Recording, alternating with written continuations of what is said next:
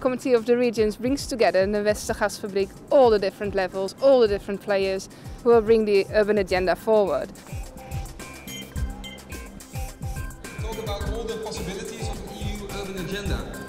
How we and how the different cities can make new things to happen for the benefit of the people.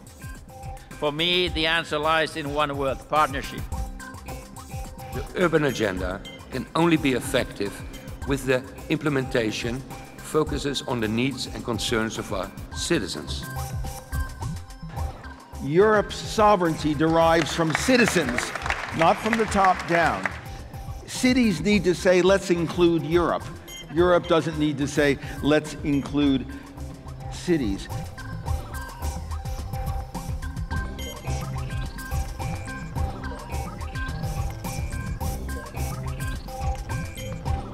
Knowledge-driven economy is probably the best type of economy that we can thrive on in a globalizing economy.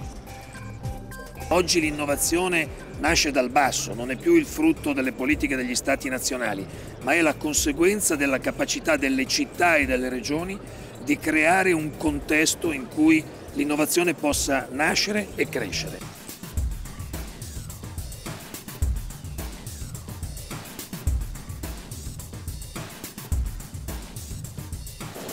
The concept of having the policymakers, the politicians, the civil society, local businesses and innovators around the same table, finding common solutions, we think that this will multiply the individual effects and will help to create more livable and greener cities.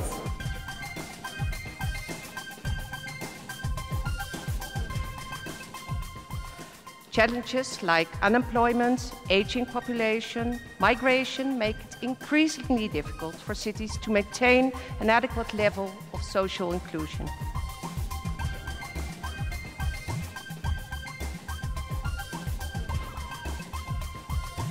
The development of the EU depends on dynamism and mobilisation of all its constituent parts, both urban and rural. Ladies and gentlemen, may I have a very warm applause for the Pact of Amsterdam? Thank you. So in this pact we say, in policy making, cities should be at the start of the chain. The EU urban agenda will further support cities to better do their job and help us better do our job.